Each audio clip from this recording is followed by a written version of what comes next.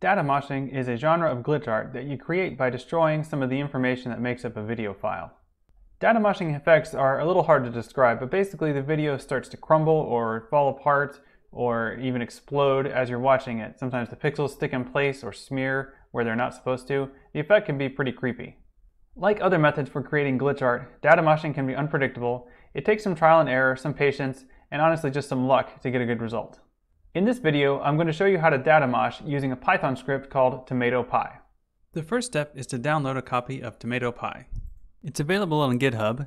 I'll put the link in the description, but as you can see here, it's just github.com/itskaspar/tomato. On the repository's main page, you can read a bit about Tomato and learn what it does, but it's just a single script file that we need to work with it. So you can click on the file here, and then I like to click on the raw button to view the full source, and then just right click Save As or Control S in the browser to save a copy of this script to your computer. By the way, as you can see in the source code here, Tomato was created by Kaspar Ravel, so thanks Kaspar. Next, you're going to need a video to datamosh.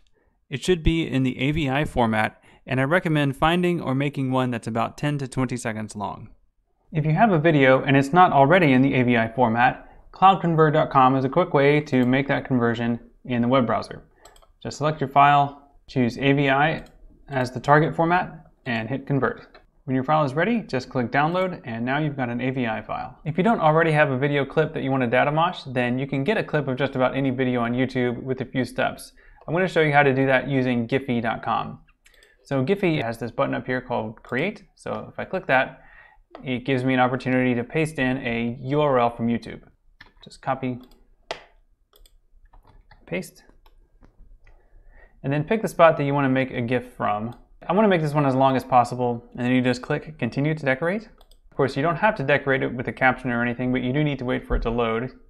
Sometimes this takes a minute or two, depending on the length of the GIF you're trying to create. Once that's ready, you'll have this Continue to Upload button, and here I'm going to set this one to be not public, and say Upload to Giphy.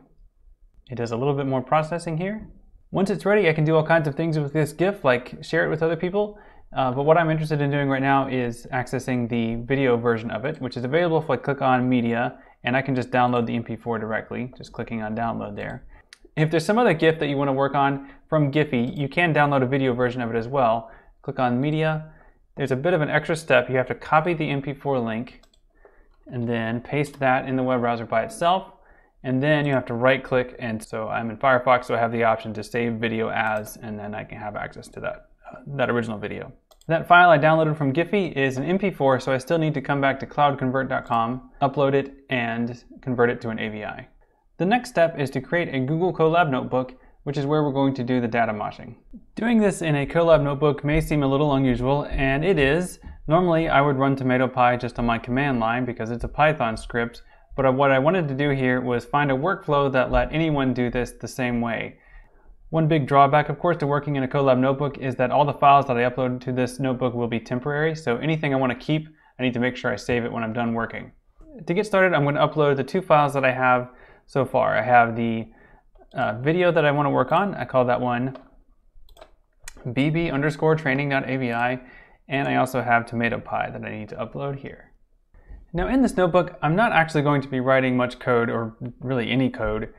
Instead, I'm going to be using this notebook as a way to access a command line environment, which you can do in any kind of notebook like this if you prefix whatever you type with an exclamation point.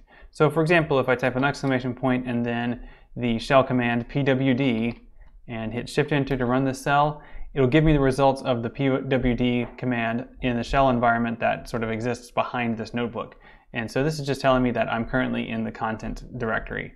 If I do exclamation point ls, that should list the contents of the directory I'm in right now, and I can see the two files that I just uploaded, bbtraining.avi and Tomato.py. The first thing I'm going to do with Tomato.py is have it print its help instructions or help page, and I do that by, first of all, invoking Python because I want Python to run this script, and then I type the name of the script I want to run, Tomato.py, and then add the argument -h. I hit Shift Enter to run that, and then it prints the help for this file, and it shows me some of the options that I can use.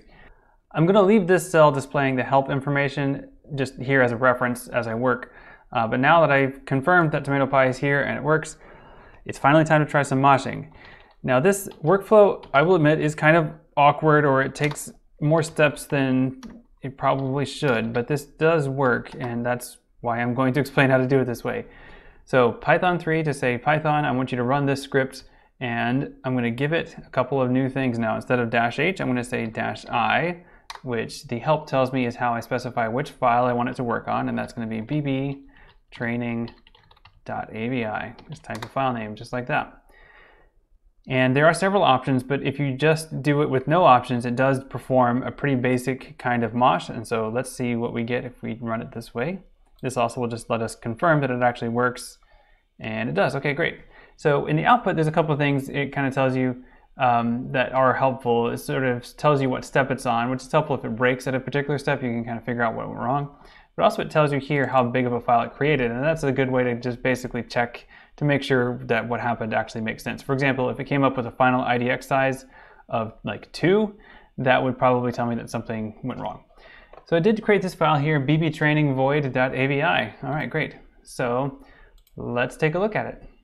I had to download the API file to my computer and then open it in my video viewer here, which is Celluloid, and we can see the video playing. I've got it on a loop just so we can see if anything looks different, and something happened there. And okay, like right at the end, his mouth pops open in the midst of all that noise. What's going on in the background too? That's by design. That's not glitching. But yeah, I love how she sort of emerges from the wall to yell at him in his mouth right at the end. Okay, so that's interesting. Great. So it confirms that the glitching process works. Now let's try to change some of the parameters and see what else we can do to this. One of the arguments here, -k or kill, is named a little confusingly, I think. It took me a while to figure out what's happening, but what I gather is that this is removing certain frames that have a lot of data in them, like iframes. Iframes are full-size grids of the entire pixel canvas. And what happens when you remove an iframe is sometimes the motion vectors for the next set of frames pick up the imagery from a previous iframe. And that's what happens when you get that sticking effect, where like this guy freezes and then the employee that he's talking to kind of emerges from him as the background. And you get that effect from Tomato.py in a more pronounced way the lower you set the kill value. So it's 0.7 by default. It's not explained here in the help, but I found it in the source code. And we get it gets glitchier if we make that a lower number. So let's try that and see what we can do. So let's set it here by adding -k, and then let's do 0.4. One thing I forgot to mention is that Tomato.py usually does a pretty good job of naming the output file after the parameters that you give it. In this case, with the kill parameter, it doesn't add anything, but void is the default file name addition. So it will always do void if nothing else. So I'm going to download it again, see what it looks like. Okay, wow. So yeah, quite a bit glitchy here. Oh my goodness.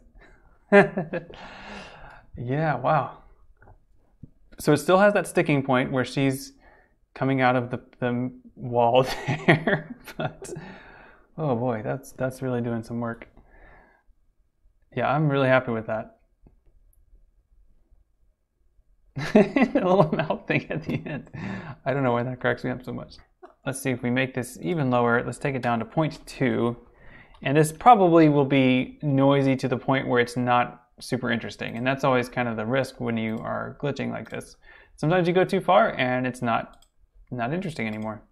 Yeah, so it's right. It's just this kind of quivering mass of pixels. Yeah, I don't know. It's okay. This is not my favorite. I liked the one before a little bit better than this one. And this kind of trial and error is what you do when you're trying to make glitch art. You just sort of play with different parameters until you get something you like. I should probably watch this video. I have no idea. It looks like they're arguing about something, but I don't know what you would be arguing about, like in a Blockbuster. In the video, like she's talking to somebody and then this guy comes on the monitor and starts yelling at her. I'm going to try to demonstrate just one more Datamosh mode, and it's going to be the bloom effect. I say try because I've had limited success with this in Tomato.py. I've done it the manual way before, and it often can look really interesting, but in Tomato.py I haven't had as much luck yet. So the idea is that you set it to the bloom mode by typing -m and then choosing the mode. You have all these to choose from, although some of them actually don't work at all. And if you look at the source code, it says that. But bloom does supposedly work, so let's try it. With the bloom effect, you can add these two additional parameters, and it's kind of confusingly explained here, but what it says on the GitHub page is you do -n for whichever frame you want to duplicate, and then you do C for however many copies of that frame you want. And what it's going to do with those is copy it 50 times right in place. If that frame that it copies has motion vectors in it, you'll get a blooming or smearing effect, and it can look pretty cool. So let's try it and see. But like I said, my mileage has definitely varied, and I have not totally been successful with this. Okay, yeah, so he just froze. So right there, that was the freezing there is was the copying. Not that one, because that was the original iframe sticking. But let's see what happens. See it again in this loop. Yeah, right there. Like I said, your mileage can vary with the bloom effect. When it works, it can be awesome, but when it doesn't work, it's just frozen. Well, I wanted to keep trying with that one bloom effect on this video, and like I said, it really just does take a lot of trial and error. It took me about 15 tries to get the right moment to glitch, but if you set the in value to 78 in this one, you get this effect. Check it out. So right there, that frame had enough motion vectors that it produced a lot of chaos and actually erupted in all these colors, and it sort of sticks this thing to his face. And it's a pretty good effect. I think that one worked out really well. So really it just is a matter of picking the right number, which you're just guessing at first, but then you kind of have to modify your guess until you get it right. When you finally get something you like, you should probably make a durable copy of it so that it's possible to share it. Remember, you've been breaking apart the video codecs, so there's a good chance it won't work in a lot of media players.